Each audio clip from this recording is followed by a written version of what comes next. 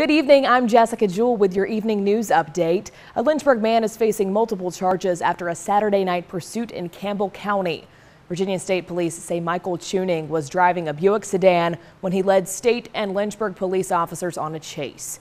He's now charged with one felony count of eluding police, possession of methamphetamine with intent to distribute, possession of a firearm while in possession of a Schedule I drug, reckless driving, and driving under a suspended license.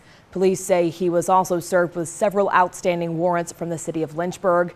The incident remains under investigation. Fairfax County Police say a man who barricaded himself in a home in Herndon has surrendered after a standoff that lasted 10 hours. Police identify the man as 21-year-old Anthony Moaf.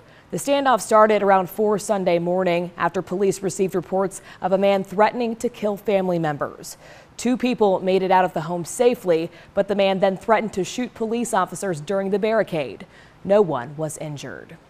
Crews will be working to update a water line on Campbell Avenue at 3rd Street in Roanoke starting tomorrow. According to the city's website, work will continue until Wednesday. The westbound lane on Campbell will be closed between 3rd and 4th Street from 8 a.m. to 4 p.m. That was your 10 News Evening Update. I'm Jessica Jewell.